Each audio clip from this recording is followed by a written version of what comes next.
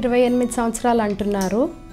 Ovarian cancer 28 సంవత్సరాలు అంటే అసలు మీరు ఏ దశలో ప్రెజెంట్ అయ్యారు, జబ్బు ఏ స్టేజ్లో ఉంది మీరు డాక్టర్ దగ్గరికి ఫస్ట్ వచ్చినప్పుడు అనేది అన్నిటికన్నా ఇంపార్టెంట్ ఫ్యాక్టర్ అవుతుంది.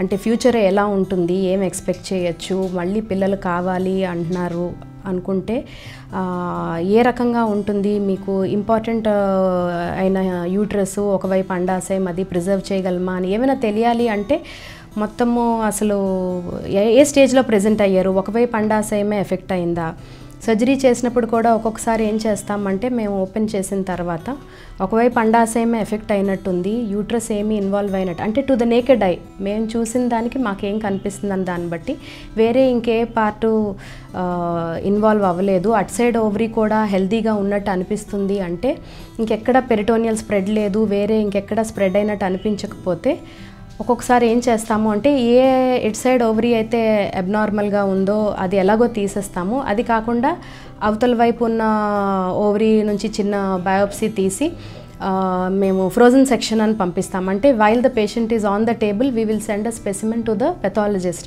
వాళ్ళు ఆ అటు సైడ్ ఉన్న ఓవరీ నుంచి ఇచ్చిన శాంపుల్ అది ఒకసారి చూసుకొని వెంటనే మనకి ఫోన్ ద్వారా చెప్తారు డిసీజ్ ఏమైనా మ్యాలిగ్నెంట్ ప్రాసెస్ ఏమైనా ఉందా లేదంటే హెల్తీగా ఉందా అని. దాన్ని బట్టి మేము ఒకసారి డెసిషన్ తీసుకొని ఓన్లీ అబ్నార్మల్ సైడ్ ఓవరీను దానికి రిలేటెడ్గా సర్జరీ చేస్తాము, కన్జర్వేటివ్ సర్జరీ అంటాం. So that in the hope that ఫ్యూచర్లోని తనకి పిల్లలు కలిగే అవకాశం ఉన్నట్టు. కాకపోతే ఎవరైతే అడ్వాన్స్ స్టేజెస్లో ఉన్నారో, రెండు వైపులో ఓవరీస్ ఎఫెక్ట్ అయ్యి ఉండి ఎక్స్టెన్సివ్గా ఇంట్రా అబ్డామినల్ స్ప్రెడ్ ఉందో వాళ్ళకి మాత్రము ఇలాంటి కన్జర్వేటివ్ ప్రొసీజర్స్ అసలు అడ్వైజబుల్ కాదండి. ఎందుకంటే ఈ డిసీజ్ ఎలాంటిది అంటే అంత కంప్లీట్గా మనం సైంటిఫిక్గా అప్రోచ్ అయినప్పటికీ కూడాను రికరెన్స్ రేట్స్ చాలా హైగా ఉంటాయి. అందుకని అలాంటి వాళ్ళలో కన్జర్వేటివ్ ఆప్షన్స్ ఉండవు.